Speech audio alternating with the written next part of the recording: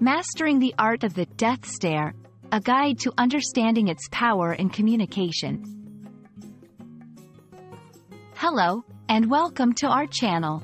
Today, we're diving into an intriguing expression in the English language: give the death stare. This phrase might sound intense, but it's a common expression used in various contexts.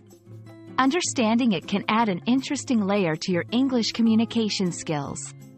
So, let's unravel the mystery behind this powerful look. When someone gives the death stare, they look at another person very intensely or angrily, as if with the intention to harm or intimidate, without using words. It's not about actual harm. Instead, it's a non-verbal way of expressing strong disapproval, anger, or annoyance. The death stare can freeze its recipient in place, conveying emotions louder than words could. The term death stare might sound dramatic, but it's a hyperbolic expression, meaning it's an exaggeration used for effect. It likely originated from the intense look one might give when extremely upset or angry. Over time, it has become a common phrase in English to describe a look that could kill, figuratively speaking.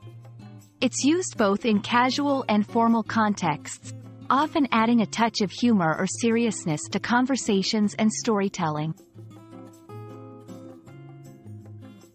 Identifying a death stare involves noticing the intensity in the giver's eyes, the firmness of their facial muscles, and often a complete silence that accentuates the stare's impact. It's a universal expression, not limited to any specific culture, making it a powerful tool in nonverbal communication across languages and regions. Receiving a death stare can be unsettling.